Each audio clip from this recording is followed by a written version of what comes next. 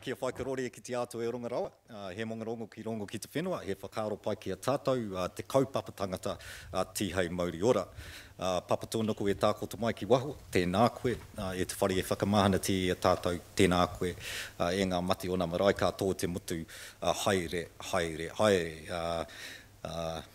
e ngā mana, e ngā waka me ngā reo, tēnā koutou, tēnā koutou, tēnā koutou katoa. Te iwi kāinga te ati awa rangatira kānui te mihi, i ngā rangatira tēnā kōroa, te whānau o te Kiwi Connect, tēnā koutou katoa, e ngā manuhiri o te au, nau mai, haere mai ki Aotearoa nei. Kia ora nā, talofa lava, malo i lei, malo ni sa bolavanaka, whakalofa lahi atu. Ko Nigel Bickle taku ingoa, te kai whakahaere o te rātonga mānene, ko rohi o Porirua, e rangatira ko Erica, e ngā whātamariki i ngā toro kōtero e tahi he tama. Hi everybody, I am Nigel Bickle, I'm the Head of Immigration New Zealand. In the context of what today's all about in terms of New Zealand and New Zealand culture, I wanted to start in the language of our Indigenous people, the Māori. I'm not Māori, I'm full-blooded European Pakeha, but I think in terms of the New Zealand way, really important to start by addressing you in te reo Māori. By way of translation, and I'm hoping in terms of our rangatira at the back, probably not a 10 out of 10 effort, but I hope what I've basically done is firstly acknowledge God, acknowledge the place that we stand, acknowledge the people of this land, which is the Te Atiawa iwi, and acknowledged all of our ancestors that have gone before us, with whom out we wouldn't be here. I've introduced myself, obviously, as the Head of Immigration New Zealand, but me as Nigel Bickle, the human being, I told you that I hail from a little place over the hill called Porirua, where I was born and raised and continue to live, which is the tribal area of Ngāti Toa iwi. I'm married to Erica, have 4 kids, three daughters and a son. And for me, I'm a proud and passionate New Zealander. My mother is a 4th generation New Zealand European. My father was a migrant from Britain in the 1960s, what we colloquially refer to as the 10-pound Poms. My wife is Māori. She is Ngāpui from the far north of the North Island, from a little town called Kaio. Her whānau is the Hekes, and her father was a Polish refugee that arrived in New Zealand in 1948 after the Second World War. So when I talk to my kids about our stories and migrant stories, and look at my kids who are a little bit Polish, a little bit English, a little bit Kiwi, sort of Pakeha, a little bit Māori, it's not a unique story in New Zealand because we are a migrant nation. We are a young nation, 175 years old, incredibly multicultural. So the things that you might or might not know, we have the largest flows of people in the OECD. We are the 2nd largest diaspora in the world after Ireland, in terms of 25% of New Zealanders living away from New Zealand, which conversely means we're all about attracting others to come on in.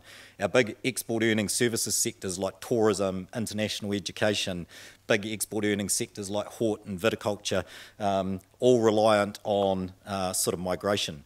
We look at New Zealand as it stands today. 1 in 4 of our working age population was born overseas. Cities like Auckland, our only one international city, 2nd largest migrant city in the world after Vancouver, 43% foreign born. So we are a migrant country and a very multicultural country, but I think truly believe born off multiculturalism through a bicultural lens, where we're all recent arrivals to New Zealand, but the relationship is underpinned with our tangata whenua, our Māori, that's enshrined in our Treaty of Waitangi. So I guess that's my broad context for then to set, I guess, the messages that I want to send around immigration. And I guess what I always say is the fact that immigration in New Zealand sits in the Ministry of Business, Innovation and Employment and is not part of the Department of Homeland Security or Immigration and Border Protection gives you a sense on which the primary lens we think about immigration in New Zealand. And it's not to say I'm not having a go at the US or the UK, our context is different. We are a small island nation at the bottom of the world, a long, long way away from where all the conflict's happening, a long, long way away from where all of the unprecedented amount of globally displaced people are. And, you know, we often think about sometimes these are our challenges, but also the opportunities. We are, you know, a small island nation surrounded by treacherous water where the only way to really come and visit us is by plane. So we have some natural advantages in being able to manage some of our immigration risks. But you would have heard from Pete this morning in terms of the New Zealand story. I'm sure you've got a sense of that the current government, we're all about growing the economy. And it's an export-led economic strategy where we are basically really interested in attracting entrepreneurs, capital, the skills that New Zealand needs to grow the economy. And the fundamental mission of my organisation in life is to get the best people that New Zealand needs to prosper. That's our simple mission. And whilst, yes, we have some of the same challenges that overseas governments do around freedom fighters in Syria and threats of illegal migration and transnational crime, the primary lens on which we see the world and immigration is about how can we make sure that our settings facilitate us getting the best people for New Zealand to do well. And it's an emphasis on the broader ministry that I sit in, whose purpose is to grow New Zealand for all, with the emphasis on grow and for all, where we want to grow New Zealand. We want to be generating the types of economic value that allows us to continue to be a first world country that has world-class education and health and welfare systems.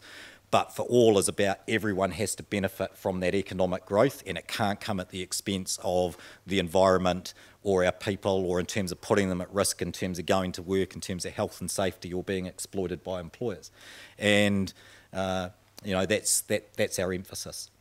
So I often get that that's not the case of people interacting with overseas immigration sort of services that view the world in a different way. Over the next couple of days, you'll get to meet some of my guys, so Matt Hoskins and Nick and Jen, who work in our sort of skills, entrepreneur, capital attraction sort of teams. They're really excited about coming out here and talking with you guys. I think we've enjoyed a fantastic relationship with Matt and Brian and Joseph and Kiwi Connect. The thing that I suppose for me I get really excited about as a New Zealander is that clearly that the tech sector is a really important part of our economy. It's probably the fastest growing sector of our economy. You know, we care deeply about you know, the creative sector and arts, lots of opportunity there. But I think it's about the alignment of the business opportunity with the alignment of values. And, you know, if I replay back, hopefully I was listening, you know, when met with Matt and Brian and Joseph before Christmas, you know, around what you guys were reflecting is what you truly believe in terms of a value set. That, you know, technology's here, sure you make money, but it's here to solve the world's problems. That there is a massive set of opportunities, I believe, in terms of an alignment of the opportunities in New Zealand with an alignment of values. We've got a range of, you know, immigration products, my 1 minute pitch, that can support those of you that are interested from an investment or living and working sort of here in New Zealand. You'll find my team that's incredibly interested and sit down and talk with you over the course of the, you know, the rest of the week around how that works.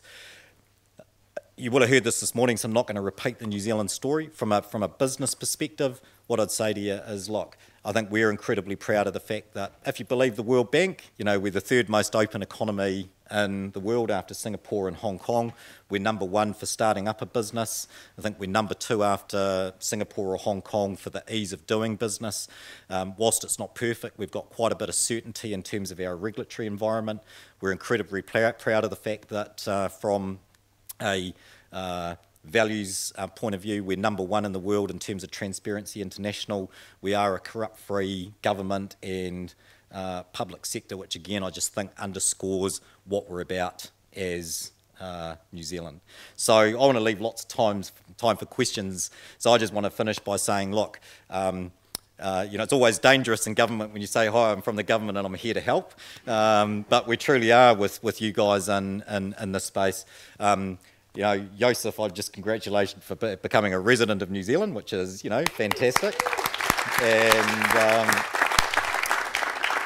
you know, continue to be inspired with what you guys are doing in Kiwi Connect in terms of the bridges you're building, the connections that you're making, and off a base of, you know, a passionate belief in New Zealand. And it's just, you know, I feel very grateful for that, and yeah, really look forward to my team being able to explore with you both over the course of this week in an ongoing way about how we might support you in terms of pursuing opportunities here in New Zealand. So that's enough from me. So I'll finish and say nō reira, kia kaha, kia mai, kia manawa nui, tēnā koutou, kia ora maro tātou katoa.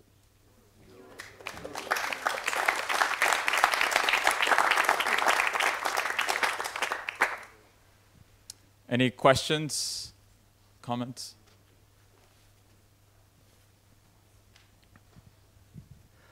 My name is Joshua Fouts. I run a 25-year-old nonprofit called Pioneers, and we're focused on practical solutions for some of the most vanguard issues of the day. Our founders, Kenny Elsabel and Nina Simons, are here as well.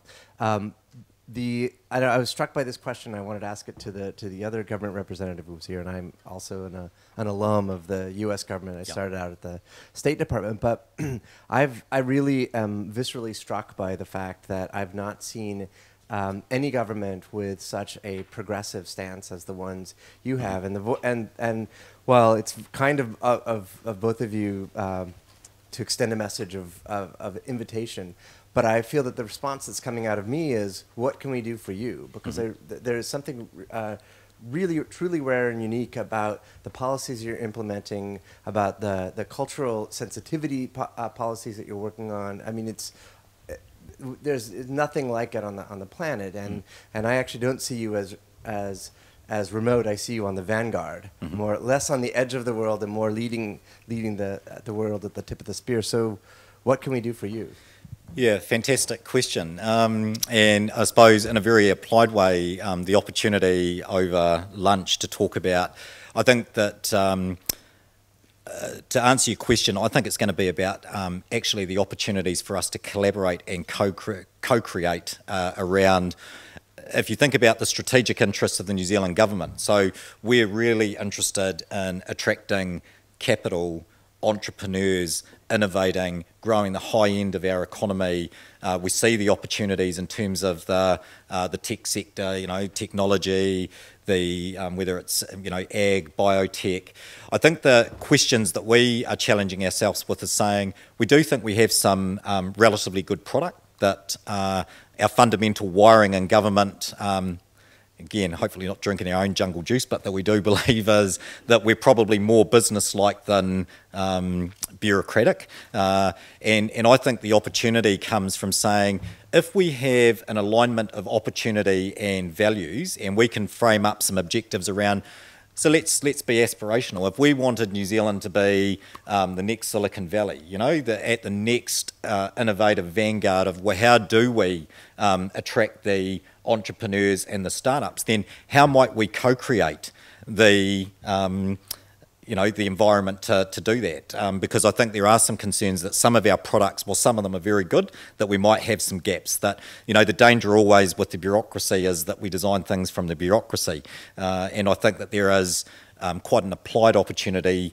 for us to get the right people out of the ecosystem together with the right people out of government, and actually do some work that sort of says, you know, if the aspiration is, you know, a truly amazing ecosystem around startup that supports, you know, technology, then how do we design that together? So that would be the way I answered that. And, you know, basically a commitment. I think the task that Joseph's agreed to is we've got a big opportunity in a few weeks' time where we're having these conversations with the Prime Minister and the front bench of government. And I think the opportunity to start to say, well, what does some of the innovation start to look like in this space? What are some of the big opportunities? But to do that in a way where I don't think it will be successful unless we can find a way of co-creating it with you guys.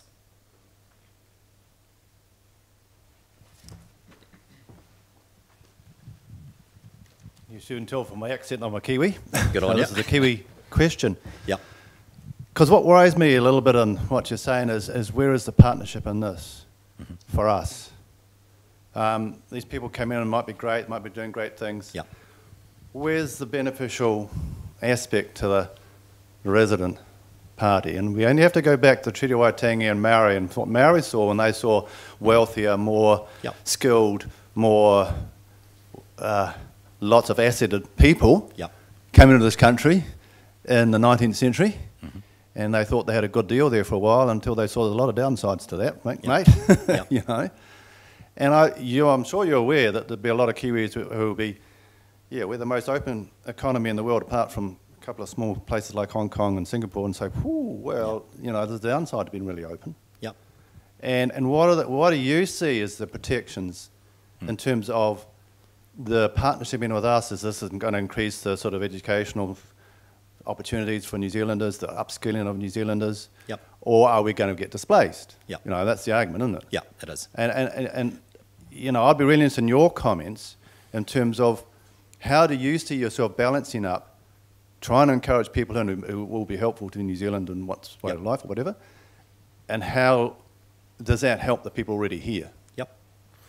So I guess I'll start with sort of what I think the narrative and the underpinning logic is and some facts. So what we know now is that in terms of, so if I start from immigration's primarily we view from an economic lens, but not exclusively. So I think the other things that you know, we're proud of as New Zealanders is, you know, as a small country we punch above our weight in most things, whether it's sport or science or business, but we pride ourselves on, for a country that's smaller than most international cities, the role that we play as an international citizen. So we do a bunch of things in immigration from a humanitarian point of view. So I think we're proud that we run what's recognised as the best refugee sort of program in the world. We only take 750 a year, but we've taken tens of thousands since the 1950s, and have a strong commitment to you know, doing our bit in the humanitarian space.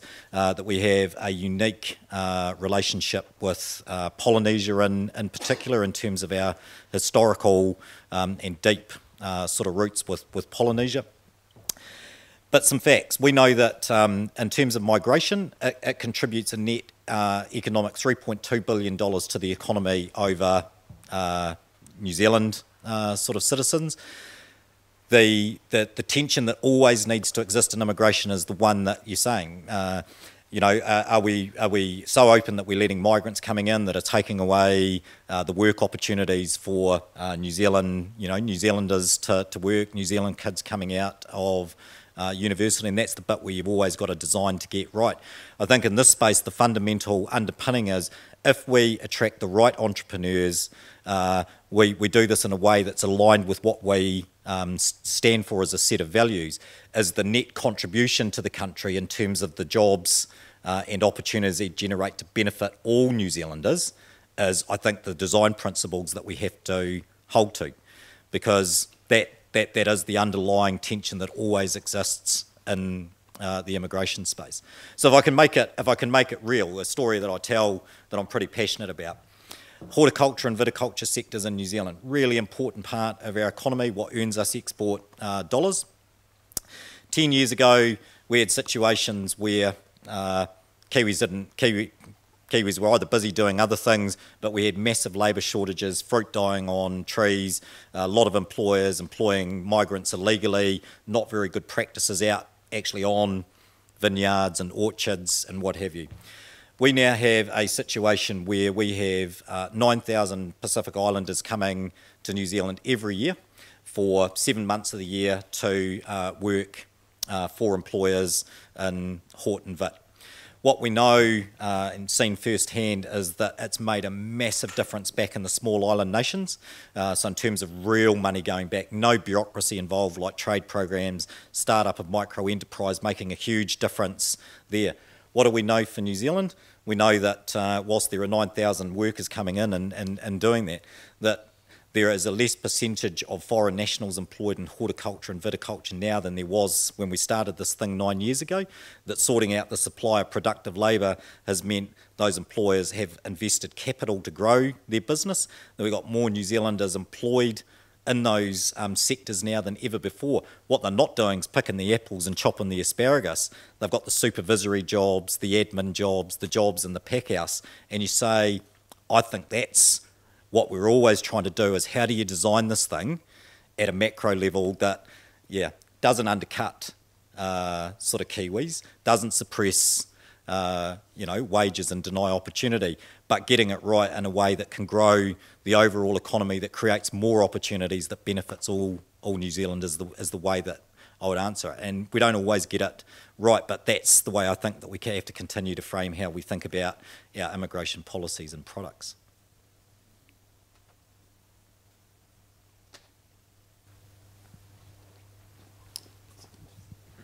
Thanks very much for the great insights into immigration. I think it's something that certainly discussed a lot. And just have a question in reference really to the situation in Christchurch and a policy that I imagine you know well of, and it's this idea from one of the councillors in Christchurch about a we generation entrepreneurship visa, where somebody arrives but they're at the lower end of the spectrum in terms of their financial capital.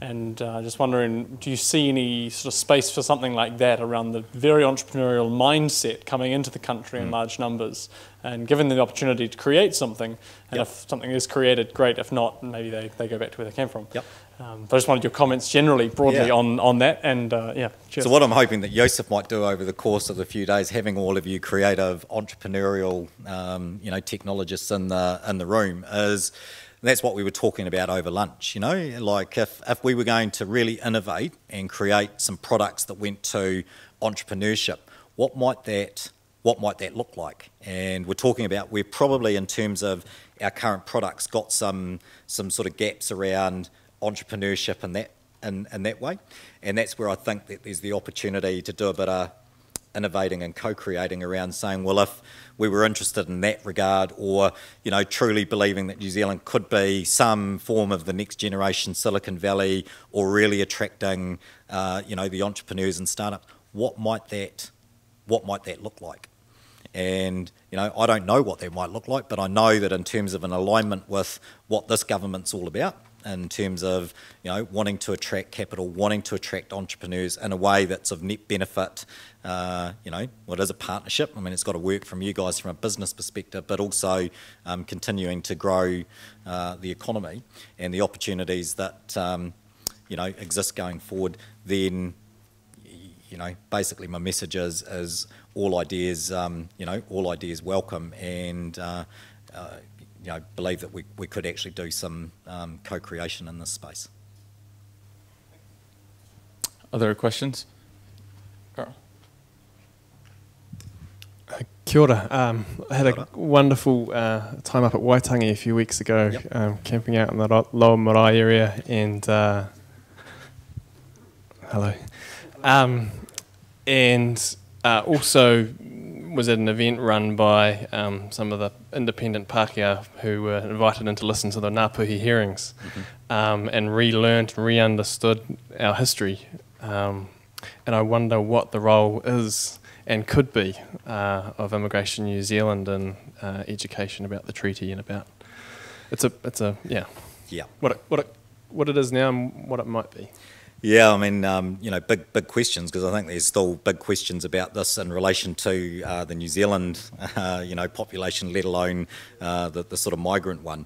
But I think at a pragmatic sort of level, some of what this looks like in the best space, and this is probably a slither of what we do, is I think about all 750 refugees that come to New Zealand every year. They start off in Mangere in South Auckland at our refugee centre.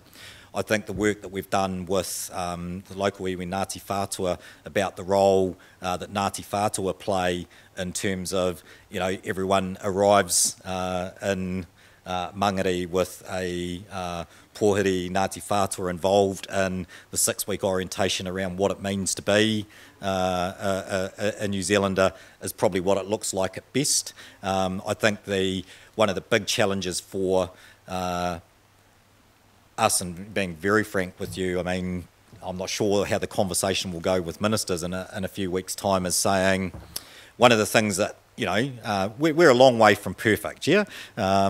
Whilst I think we've got a great New Zealand story, and I passionately believe as a New Zealander that, we have a strong bicultural base on which our multicultural society operates on. There are things that, I don't know about you guys, but, I'm sick of some of the problems that we talk about around, Māori disproportionate and this, that, and the other thing is that, in my most optimistic, I think there are opportunities for us to do sort of more in the space around what it means to be a New Zealander, and from a fundamental bicultural lens, and the role of the treaty in that, and people's understanding around it. Don't know what it necessarily sort of looks like. I think that the opportunities, what's the Māori economy worth now? $40 billion in terms of the assets that are stewarded by Māori. I think that there are opportunities in terms of some different ways of thinking about the space. That one of the things that we challenge ourselves from a Ministry of Business perspective is that, often the frame in government is all these problems that need to be solved with Māori. I actually think that has to be tipped on its head around, and I think there are fantastic things going on. But what's the opportunities to start to sort of leverage and work in partnership with Māori, who, in terms of an economic base of $40 billion and growing. And I guess, Peter, you'll talk about some more of this in a more intelligent way than I will, sort of shortly. But to answer your question, I think that there's a lot of scope to do, some things better and differently. I actually have a question for you too, Nigel. Yep. When you talk about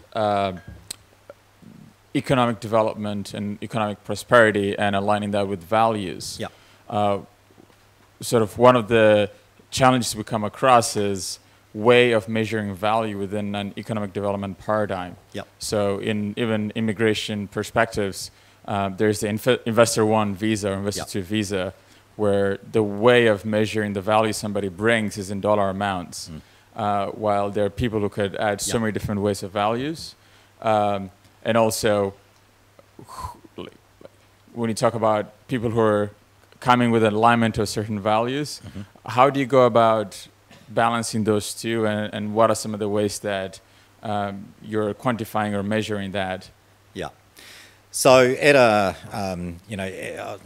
at a broad level, the way that immigration systems work, and it's not that different from the international context, is ultimately you're trying to have settings that you're confident that you're going to get some net benefit economically and socially from the migration programs that you run.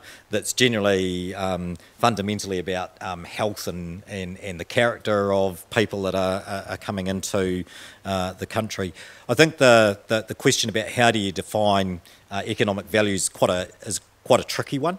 Again, in an applied way, I'd say, if I think about the conversation over lunch and the opportunities that exist in the entrepreneur spaces, a bit of co-creation that sort of says, right, well, if you really wanted to create, an entrepreneur sort of product that went to New Zealand, having an ecosystem that attracted some of the best, but you also accepted that part of that's going to be you're going to get some failures, some things that sort of don't work. I think it's how do you start to co-create and design that from a shared set of objectives and values, and I don't think there's a misalignment there. But the value question's a really difficult one to get right. I mean, to give you an example, this is at the sort of lower skilled end of New Zealand at the moment. One of the things that we're grappling with is saying, and these are difficult things to grapple with, we've got increasingly migrants that are in New Zealand on a temporary basis, doing jobs in sectors and regions of our economy that either Kiwis aren't available to do or don't want to do. So, you take the dairy sector, for example. So I'm just going to try to keep this evidence-based, no emotion here, but just the things we're grappling with. 10 years ago, migrants earned 3% of wages in the dairy sector. Today they earn 13% of wages in the dairy sector. We have increasing sort of cohorts of people predominantly from the Philippines working as dairy herd managers and assistant herd managers that are here as almost permanent temporary migrants, because the way that we define value, which is about your qualifications and the wages you earn, you say, well, you've got no way to stay in New Zealand permanently. And increasingly we're saying, God, do we need to redefine how we view value? But they're very difficult things to get right in whole of government sort of systems. So, look, I'm probably not answering your question. At one level, I say it's very difficult to do. I think the best way that we have to do that, though, is again about saying, right, well, where do we have alignment in terms of our objectives, and how might you design this thing as best you can to be confident that what you're going to get out of this is net benefit for those that are involved, those coming here, for the government in terms of doing this, and in a way that protects ultimately, what is the New Zealand story? Because I think the thing, without being naive, the thing that keeps me a little bit awake at night is how much of all the positive New Zealand story and the general social licence that we have around immigration is by good luck, good design, or when something really goes wrong, with immigration, will we be any different from the US or the UK or Australia at the moment, that where we think we've got a deep social licence and people positively view migration, actually something goes wrong and it's in the public domain, you scratch the surface, how real is that social licence? So it's one that, you just have to be so careful about when you design, your settings, both for the country, but also what you're holding out as the promise and what you're selling to those that you're trying to, basically attract to the country. One last question. Yes. So I'd love to know a little bit more about the situation with the vineyards. I understand that you actually provide transport and temporary immigration from a specific island of people that come, and because that's a particular skill set. Yep. In California, we struggle with this as well because we have leaky borders, but we don't have enough people to do typically agricultural work that it's the lowest in the pay scale, and the economics only work because that's what happens. But I'm curious how you manage it here if you're actually inviting immigrants in and provide, I understand you provide housing, but the detail around that and how it works out economically would be important to know. So I think, we can provide you a lot of detail on there. At a high level, I think one of the things that we're incredibly proud of in this program in the horticulture and viticulture sector is that it's underpinned by really good evidence and research. And I think the things that make it work is it truly is a circular temporary migration program where we have 9,000 workers coming in. Many of them are return workers.